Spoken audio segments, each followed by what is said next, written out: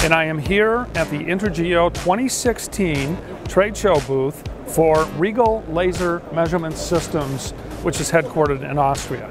Today what I want to tell you about is a brand new introduction of an exciting new extension of airborne mapping systems from RIEGL. This is a very sophisticated camera system, LiDAR system. This is the amazing new RIEGL VQ-1560i.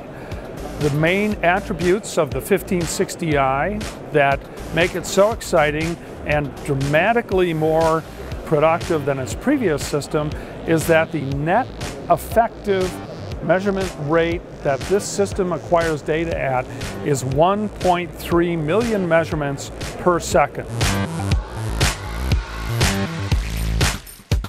There's a complete redesign of the interior of the system architecture, a number of components that are incorporated within this, but yet the fabled RIEGL reliability is designed in by the fantastic engineering expertise of the RIEGL engineers and scientists that create products to make you productive and successful in the world today. The new system features a number of dramatic improvements. As you can see from the exterior of the housing, there's two laser outlets for dual laser sources, multiple laser sources. Each laser source is operating at a rate of 1 million measurements per second. And then you find several other camera ports. So witness imagery to go with this LiDAR is capable to be acquired from two different camera ports.